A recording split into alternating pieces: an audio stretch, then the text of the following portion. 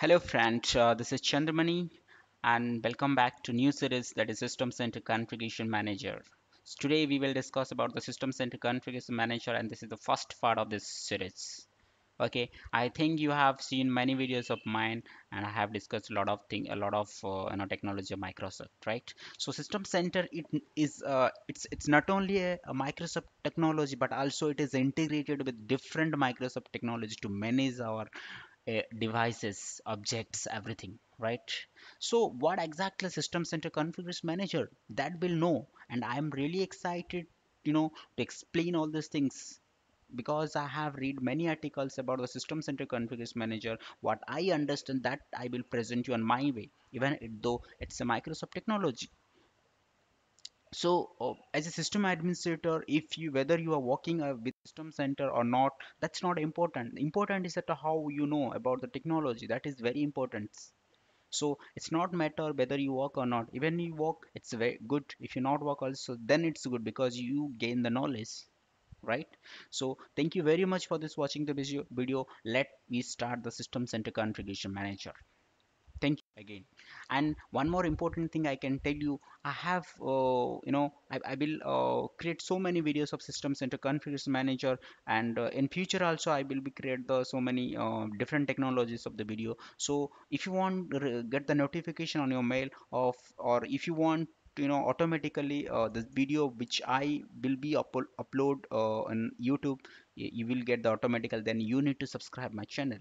If you really like, you can subscribe. If you like my videos, you can thumbs up. Thank you. Let's start the course and to the point. So here, if you see this, this is the System Center Configuration Manager series. This is the first video which I created.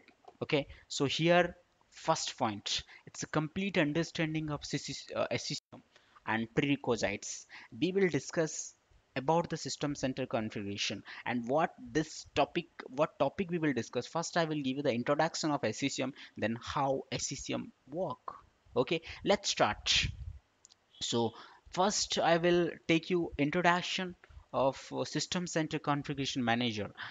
Before starting this introduction, I can tell you System Center Configuration Manager increase the IT productivity and efficiency by reducing manual tasks and letting you focus of high value project and maximize hardware and software investment and empower end user productivity by providing the right software at the right time, right?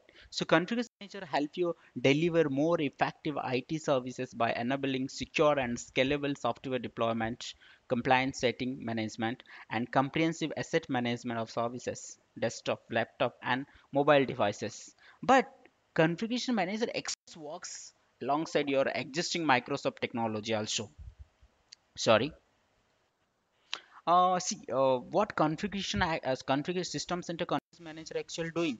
So we will just see configuration manager uses the Active Directory domain service. Without integrate of Active Directory domain, you cannot install the configuration. You cannot control. I mean configure the System Center configuration. So first of configuration manager uses the Active Directory domain services for security purpose, services location configuration, and to discover the user and devices that you want to manage. That will do the systems under configuration manager with integrate of Active Directory.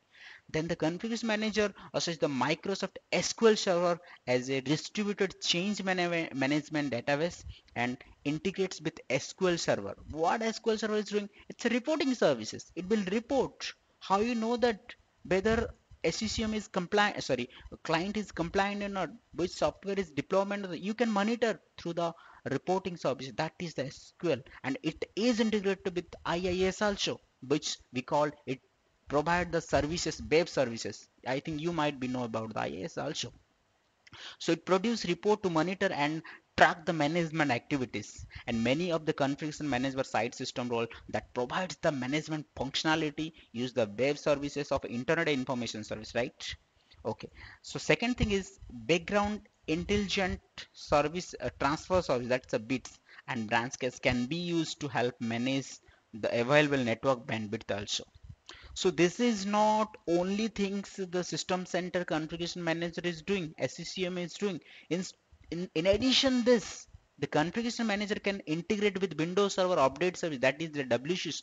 Previously, if you talk about the WSUS, everyone know it, right? Because patching things is the main part of system administrator, right? Everybody knows it, right? So that thing that is integrated with SCCM.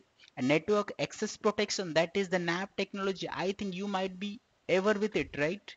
And certificate services, Exchange Server and Exchange Online, group policy, the DNS server role, Windows Automated Install Kit, that is Windows AIK, ADK, and this user state migration tool, USMT, that also you might be aware. Otherwise, we will discuss about it, no issue.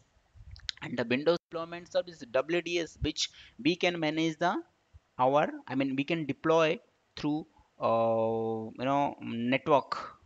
The image operating system should be deployed through the network, that is the WDS, Windows Deployment Services. And remote desktop, remote assistance, that is a old technology we know, but it is integrated.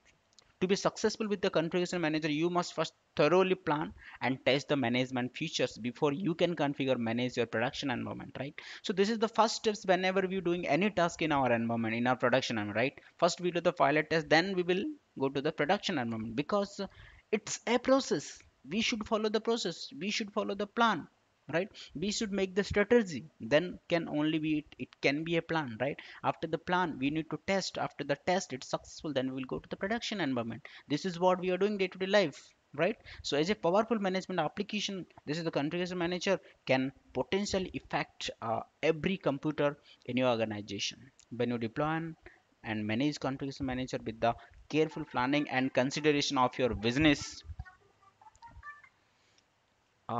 sorry requirement, and configuration manager can reduce your administrative overhead and total cost of membership. Okay. So I think you understand what exactly the configuration manager. And the next video we will know how it works, and what are things prerequisites to for the system center configuration. So thanks for watching this video, and I will see you again on the next video.